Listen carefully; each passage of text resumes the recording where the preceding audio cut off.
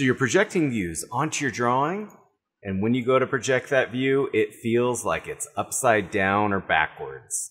This is called projection styles, and there's 2 of them. We're going to cover that right now.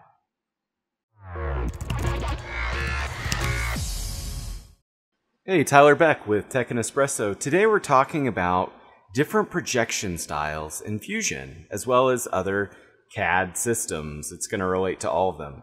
When you go to place a drawing view, and then you use the project tool, maybe you've noticed that sometimes it does the opposite of what you had in mind. When I go to front and place the top projected view, does this look correct to you? Right now, this is doing the standard known as ASME, or third angle projection. When I go to create a new drawing from design, you're selecting the standard that you want. ASME or ISO. ISO is first angle, ASME, third angle. Let's look at what's happening here. My favorite explanation of third angle projection was putting the model or the design into a bathtub. So I've got this bathtub. Here we go, not bad. I've sectioned it so that we can see this happen. And what I want to do is roll it up. That'll give me the right view.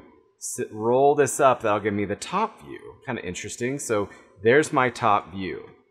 There's my right view. These are our 3 views as they would be projected in third angle projection.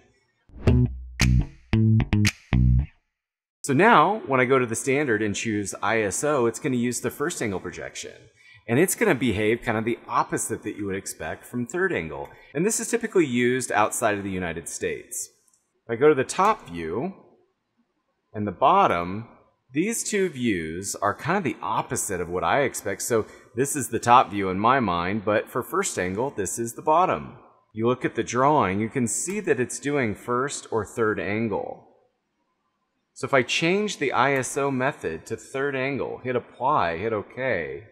Now when I do a new drawing from design, I do an ISO, it's now going to use the third angle of projection even though I'm doing an ISO.